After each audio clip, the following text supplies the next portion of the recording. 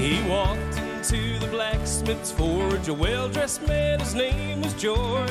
Said, "Good morning, Smithy, just the man I want to see. My daughter's pony threw a shoe. I was advised to come to you, and if you could replace it, I'll gladly pay your fee."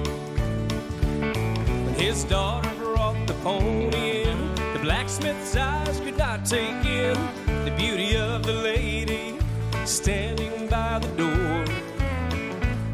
And when she smiled and said hello, in his heart he felt the glow. From that day on, the blacksmith's life changed forevermore. Her daddy was a wealthy man on many acres of fine land, a 22-room mansion with a panoramic view.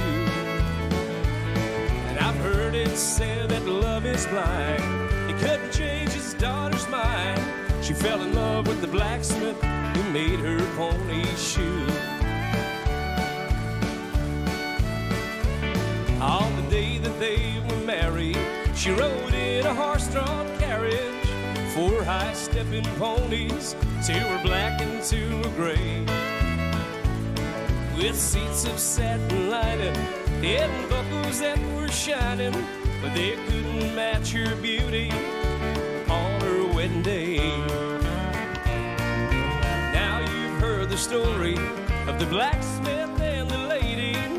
Some may think it's fiction, some may think it's true, but I've never been to a wedding yet.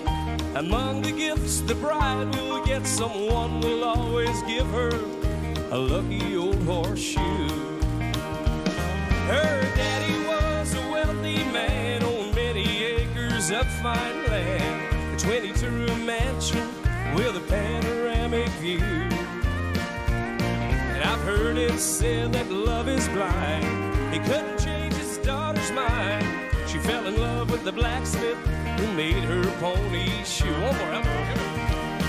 Her daddy was a wealthy man on many acres of fine land, a 22-room mansion with a panoramic view. And I've heard it said that love is blind. He couldn't change his daughter's mind. She fell in love with the blacksmith who made her pony shoe.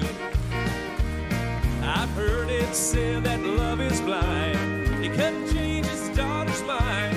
She fell in love with the blacksmith who made